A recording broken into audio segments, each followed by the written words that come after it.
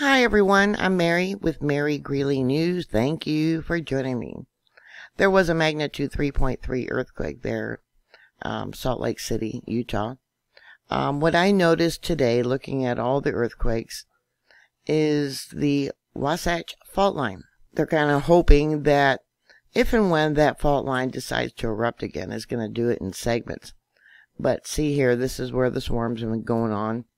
We got another one right here, 1.1. This one here was a 1.0. And this one was a 0.4. 3.6 kilometers in depth, 10.2 kilometers in depth, 3.6. I think I just said that one. And this one was what? Let me pull this down. 1.6 kilometers in depth. In the last week, there's been over 232 earthquakes in this area map.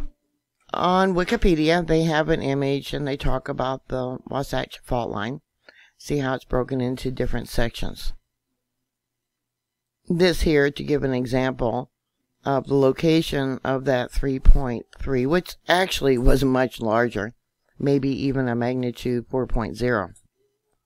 Yeah, we got, let's see how far out. All the way down here by Utah Lake. All the way up here.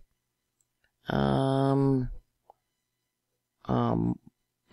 Ogden, it says. The fault is made up of 10 segments, 5 of which are considered active. On average, the segments are approximately 25 miles long each, which can independently produce earthquakes as powerful as a magnitude 7.5. And then it goes into the different more active segments. As of late, it looks like most of these earthquakes have been on the Weber fault segment. That's one of the more active segments of the fault line.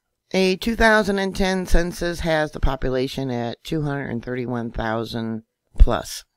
The Utah.gov map has different segments of this area, and it gives you an idea which way the fault line is moving.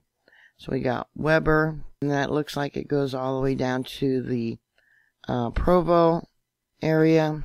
Now going to the magnitude 3.3, how large could it have been? Here we got 4.06, 4.06. 3.76, not a 3.3, 3.78. This is all automatic by the computer. 3.64, 3.58, 3.62, 3.76, etc. Statistically, the Wasatch Fault is overdue for another major earthquake. Experts have given it a 57 probability of an earthquake of magnitude 6.0 or greater. Well, they can have it as large as 7.5. Then you always got the worry that it could unzip and all 10 segments could erupt at once. And they talk about the damage and people injured and people killed. And they don't talk about being cut off from emergency services.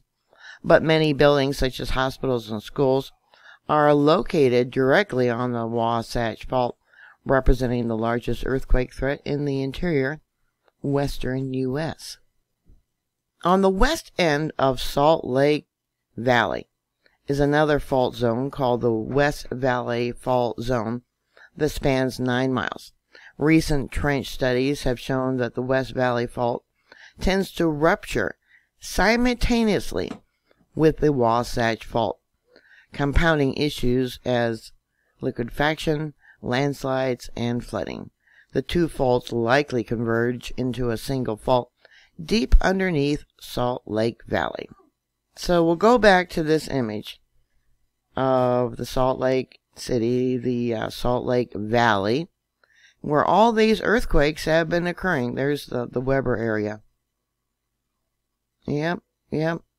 So because of this cluster, 232 in the last week, and then these earthquakes here, which have been happening for quite a while prior to the swarm of earthquakes we've been seeing down here in Utah, Yeah, I'm a little concerned, especially seeing how we've had an increase in earthquakes around the world. How prepared are you? You know, the problem with a lot in this area. Let me try and zoom in on this. Okay, so the problem is being cut off from emergency services, hospitals, ambulances, fire, police, etc. You got the main 215 interstate, it looks like, going through here. They don't list where the hospitals are at. We got the airport, of course, but they don't list the hospitals, the fire departments, things like that.